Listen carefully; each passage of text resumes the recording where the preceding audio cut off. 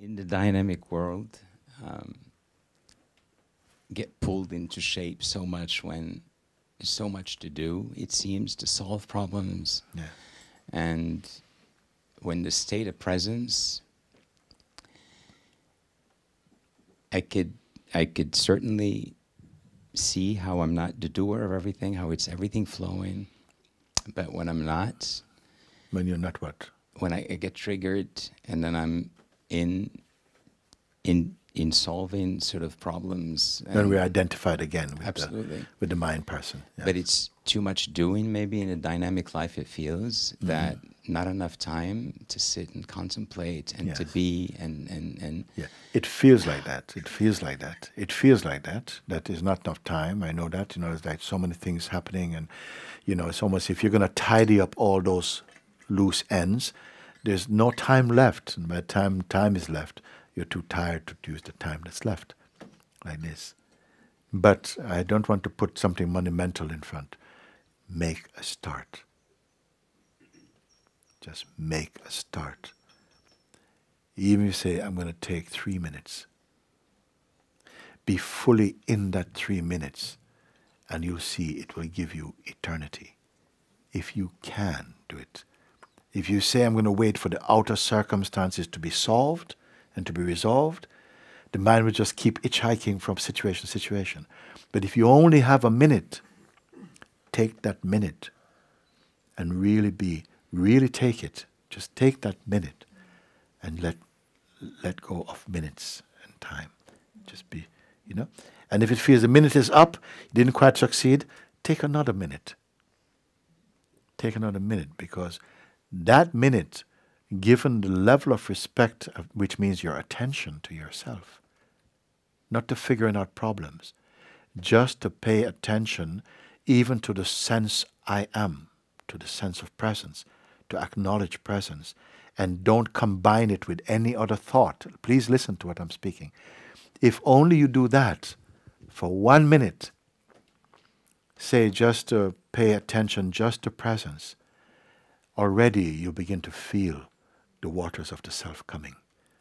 You already begin to feel, you say, whoa, whoa. Because the mind will hide that. We say 1 minute is not enough. 5 minutes is not enough. You need to go on holiday and make all this big epic, which you cannot do. Take 1 minute.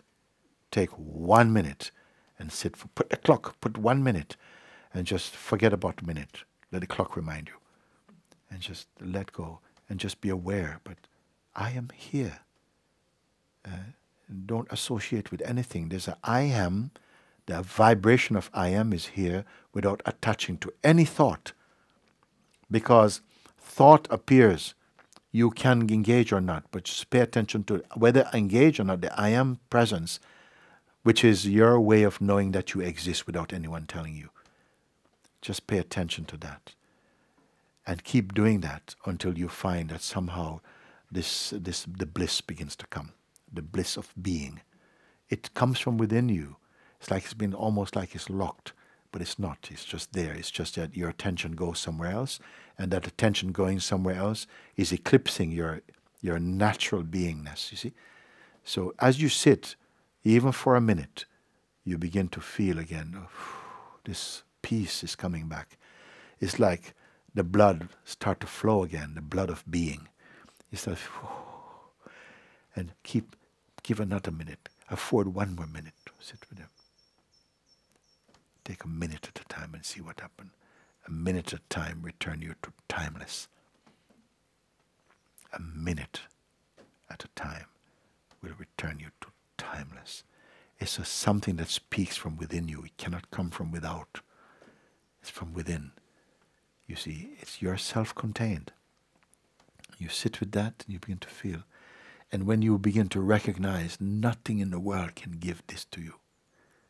Nothing in the world can give this to you, because it gave all things in the world.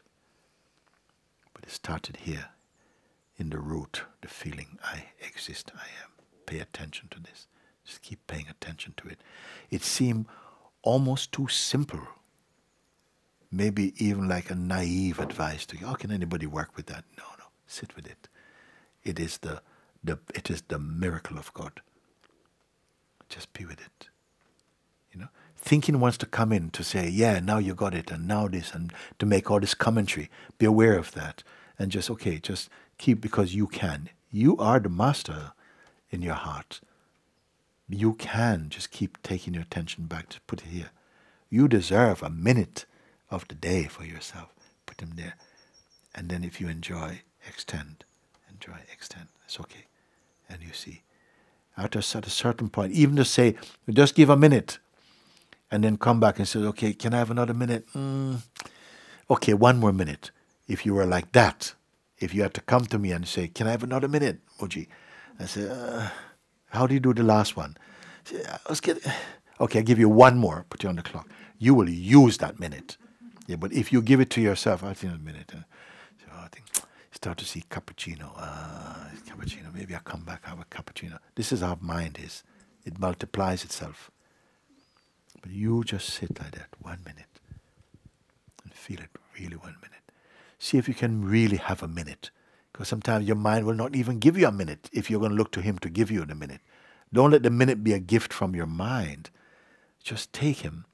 Just say here. And then you may see, something is just trying to stop you from even 1 minute. Like 1 minute just feels like an eternity. Oh, it's like he cannot give you 1 minute. He's going to put a hamburger in there. He's going to put some chips. He's going to put like a coffee. He's going to put like a time. He's going to put something. And just watch him. Then you know what has been your struggle. But you keep doing this. And you'll feel the power coming back. You'll feel the power. Again, it's there already, but you start to feel it's manifesting. Because we are suffering from the manifesting, not from the unmanifest. Then you feel the power, the darshan of the unmanifest is coming back in you. And you see after that, because it's almost like the mind is trying to stop you from just even this, because it knows what power is in you. This is the play, it's the Maya. And just like that, as you begin to have the taste, the nectar, the amrit, when you begin to taste that again, you're already falling in love. You're falling in love.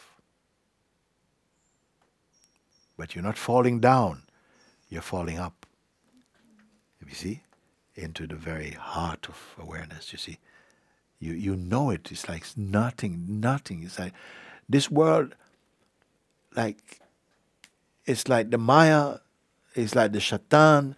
You'll give you everything. Yeah, we can everything, because it's the game. Always know that the Supreme is above all things. And take everything as a gift, as an opportunity. But you take this thing, you see, and you start to feel again it's flowing inside you again. And you start to fall in love again. Nothing sweeter. With the one thing that can never leave you, but you missed it. You keep missing it. This. I'm telling you something which is right now attainable to you. I'm not telling you go on a course for 6 months and then come back. No, right now. We are going to finish Satsang in a moment. I say, sit right now with yourself. Sit a little bit. Spend a good 10 minutes, sit down, and just see if you can give yourself 1 minute for you without you. You understand? You without you. You without your agenda and your projections and so on. Just sitting as beingness. Be aware. You see, watch the mind. And don't keep going, oh, no, don't keep reacting. Even it's okay. Just each time, just keep coming back into this empty space of being. And I had to say that so that the next time I see you, which I hope at some point I will do, okay, I'll be able to tell just by looking at you. I'll be able to tell just by looking at you. Because there's something in us, that light of pure divine consciousness, that is somehow being, as though there's a veil of mind in front of it. Like you're elsewhere. Look at you and you're elsewhere. You're elsewhere. We're always elsewhere into something, next thing, another projection, and so on. Let me see your original face. Your timeless face. Don't try to show me. Don't try to show me, because I know him also. Okay? Forget about him. Just be with yourself like that. Just be with yourself and see. I'm speaking about facts, not about fiction. You sit and do this as often as you can. Take a moment to yourself and just sit and just be clear. Just to be clear, at least I'm not. Doesn't matter if inside is going, if the body, doesn't matter. That doesn't mean you're not yourself. Actually, nothing means you're not yourself. Nothing that is shown from the mind means, okay, now I've lost it. That's a thought. You bought it. You bought it. And you now are believing it into existence and becomes operation for you. If you didn't buy any thought at all, just feel them. Let them feel. Let them happen. But know that you are, without you, they cannot even manifest, because you are the witness of them. With this, you are securing your place in the infinite. With what I'm telling you. Don't be a victim of time and the mind. This is the trick of this life. It's like you're tricked out of your eternity, which is not true. It cannot be. But you're missing out on the glory of God within you.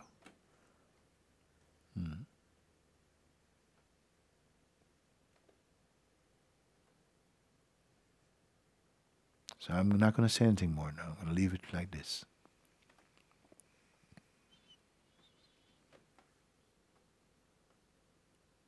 As I said earlier, when you can bear and be the silence you are, you're in the taste of freedom. It doesn't mean thoughts shouldn't come. They can come. But they must have their right place. Anything can come. When the sound, I wish there would, no. Just let them go. Say it's all God's working. Let him do. Let him happen. Stop taking responsibility for that. And you will know what is your responsibility. And responsibility, they say, means responsibility. The ability of responding freshly, you see. And that is the gesture of spontaneity, you know. You will know. If you say, but how will I know? I tell you, just do what I'm telling you.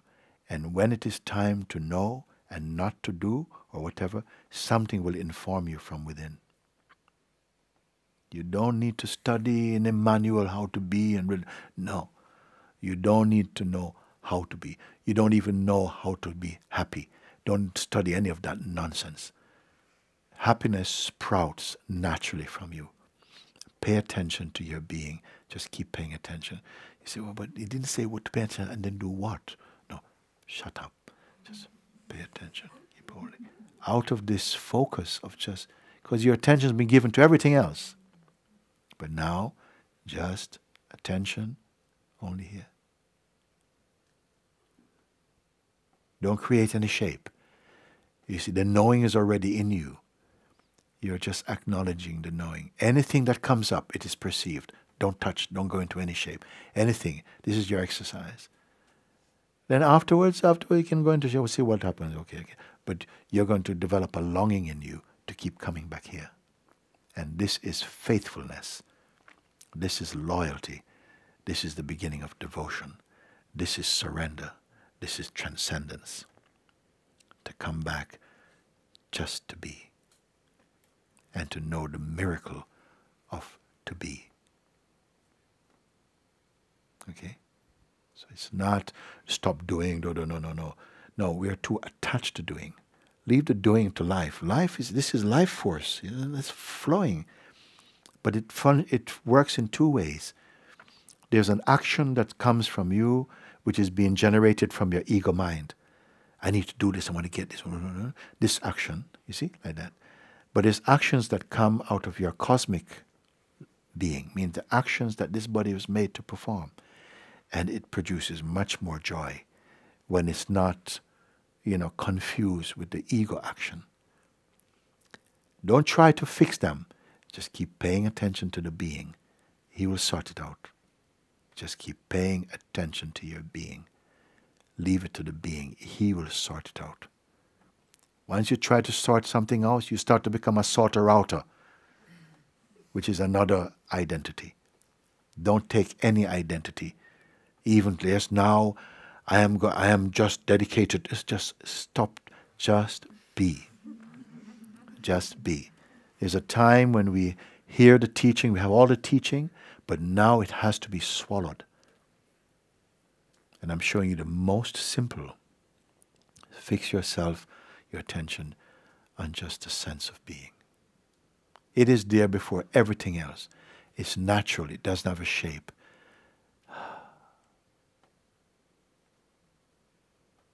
How you know him?